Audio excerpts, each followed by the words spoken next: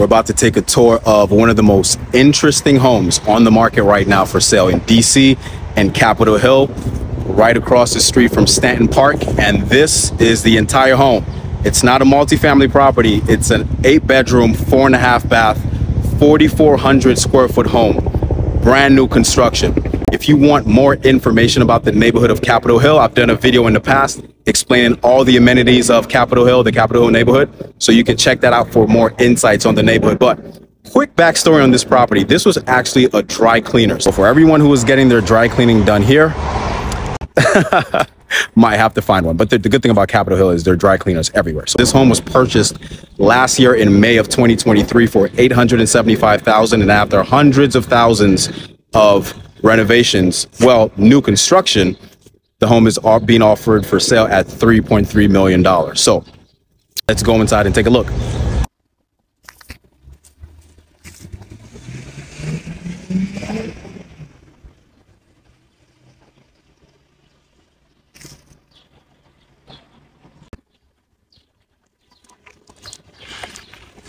Okay, so this is the front yard. We're right off Massachusetts Avenue, steps from the Capitol and the White House. Really excited to tour this property and explain all the amazing features of it.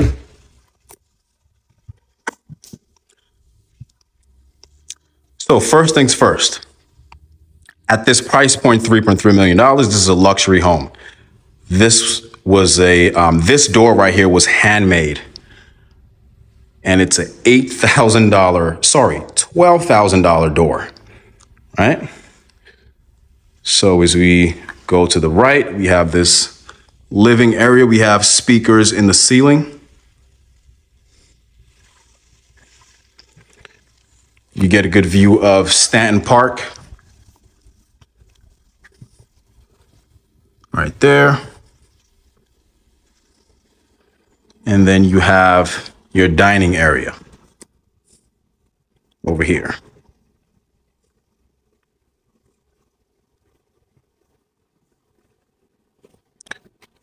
More windows, so it's really bright in here.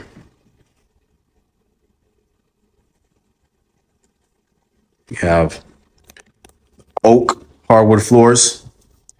These were handmade locally in Southern Maryland. So these aren't your typical Home Depot floors. And then this is the first entrance to the kitchen.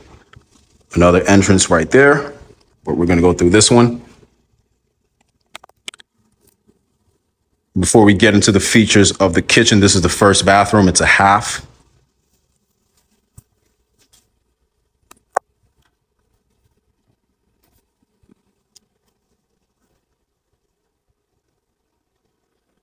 And then we have the kitchen.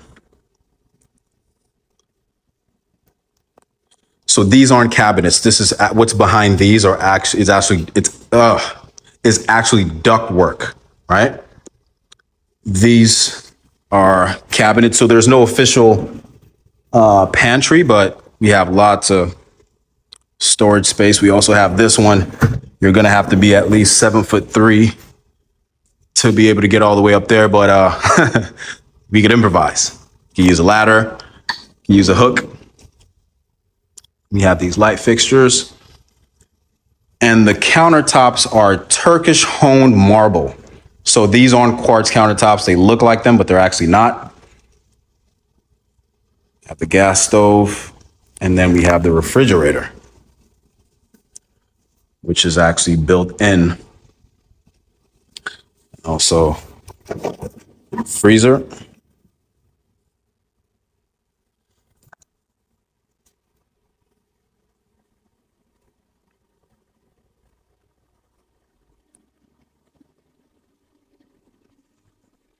Give you a good view.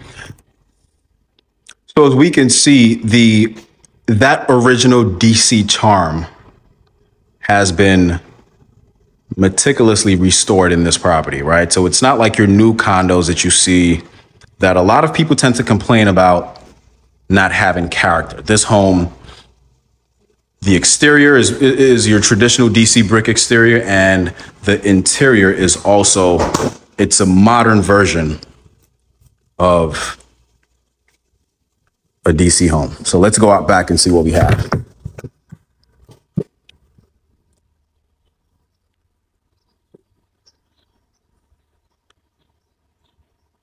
You have this, that's a storage shed right there. So that's not a garage. And then we have this area right here where you can hang out.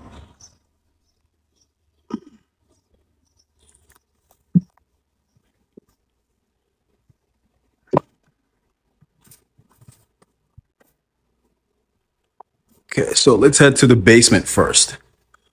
Also, one thing too that I realized are these are really quality doors. So they're actually heavy, right? At this price point, really want the quality stuff. The buyer of this home would not be impressed with, those flimsy, lightweight doors.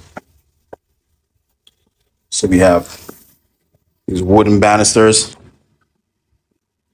And here we have the basement. So we have 2 bedrooms down here and also a full bath.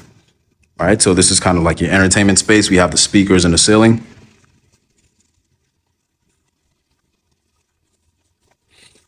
Give you a good view of that.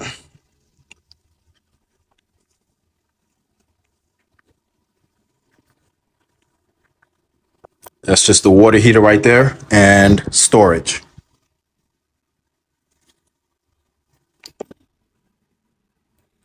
Bedroom number 1.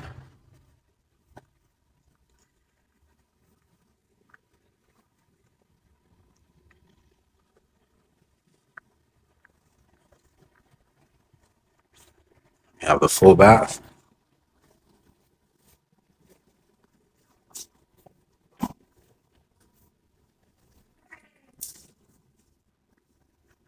And we have bedroom number 2.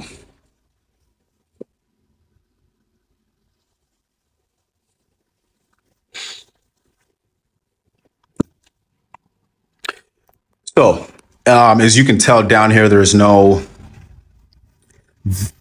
kitchen, right? So we have additional storage right here. There's no kitchen, so we have an exit right here, which you can use to go back outside. There's no kitchen in this basement because, there's no kitchen here, so it wouldn't be ideal to be used as an in-law suite.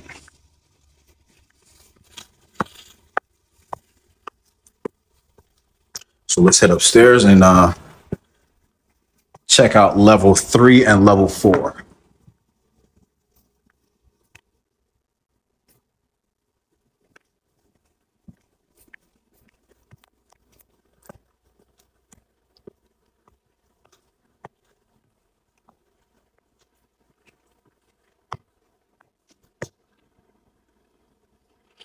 Okay, so level 3. This is the master bedroom. So tons of windows. So in this home, there are 50 total windows. So it's really bright. But at the same time, you're going to have to keep your blinds up majority of the time to get a lot of the light. So we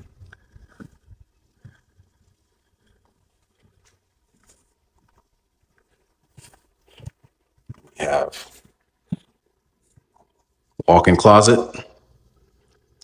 and then the bathroom. So we have a shower, the toilet with the privacy door, and then we have the tub. Got dual sinks.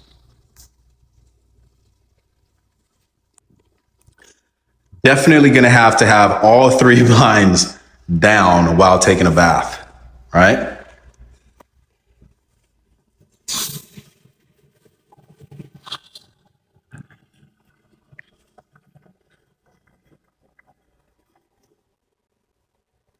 So this property has garnered a lot of attention, right? So Everyone who walks past, they're always very curious because I think this is the only home in the entire neighborhood that actually looks like this. So it's garners a lot of attention. So that's bedroom number 3. Here's bedroom number 4.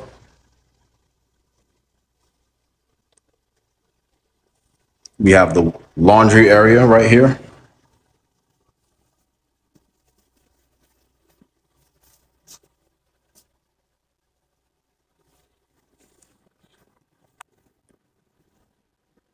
Bedroom number 4. We have views of the backyard.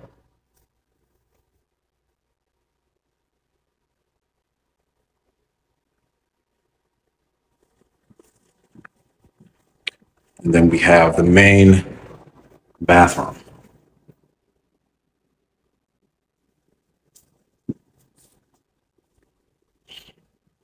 So let's head up to 3rd and final level.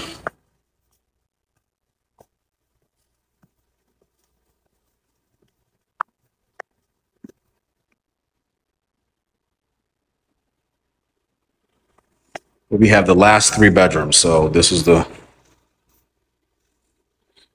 bigger of the 3.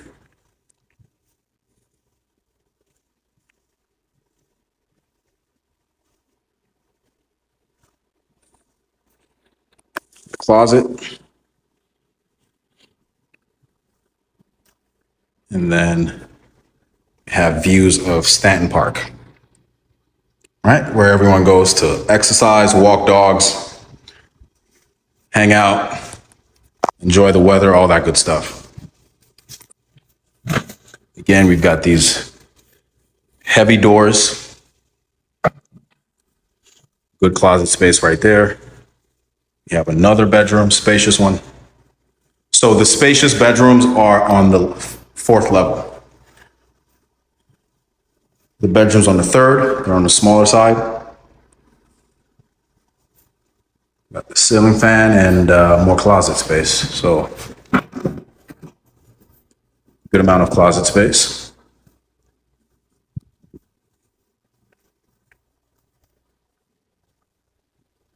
Then another bathroom.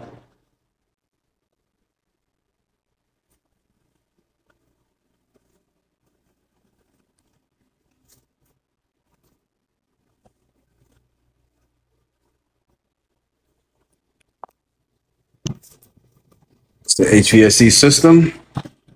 Got this little sitting area. This could be used as an office. And then bedroom number 8, which has its own bathroom.